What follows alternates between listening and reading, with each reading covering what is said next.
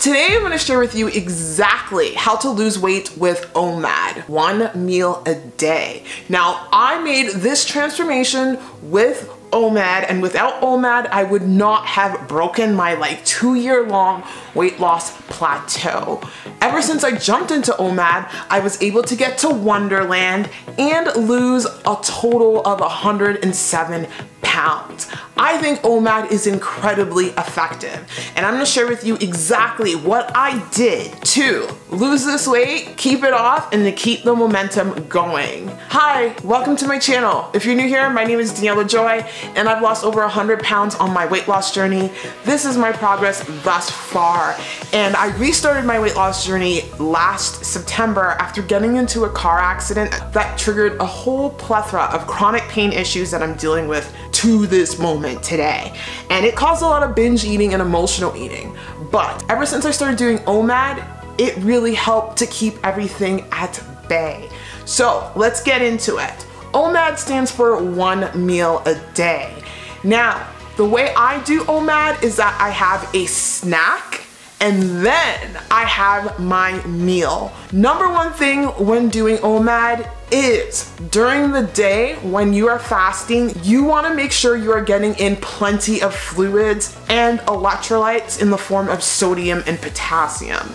You want to be able to get in your electrolytes and fluid. If you choose to drink coffee, that's up to you, because I started off OMAD with drinking tons of coffee. However, I am now not drinking coffee because my coach doesn't like the idea of coffee, and he says it ruins your gut health and it causes a plethora of issues, which I agree with. But to each their own. Number 2, you are going to fast a minimum of 20 hours per day.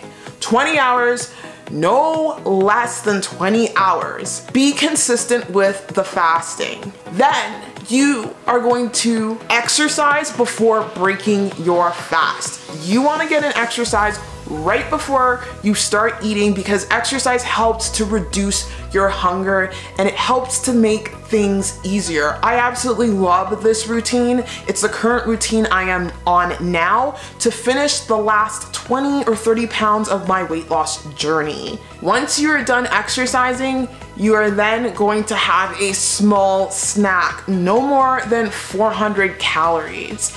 And it is very important when you're doing OMAD to count your calories, because you could be doing 1 meal a day, but you can actually be overdoing that 1 meal a day. At the end of the day, weight loss is about being in a caloric deficit. And if you are just gonna eat copious amounts of food within a 4-hour window, you are defeating the purpose of OMAD. You're just eating like a fat pig at the end of the day. You want control. The reason why OMAD is so effective is that it reduces your dopamine hit for those of you who struggle with food addiction. If you're here losing weight, I'm sure you do struggle with food addiction or a sugar addiction.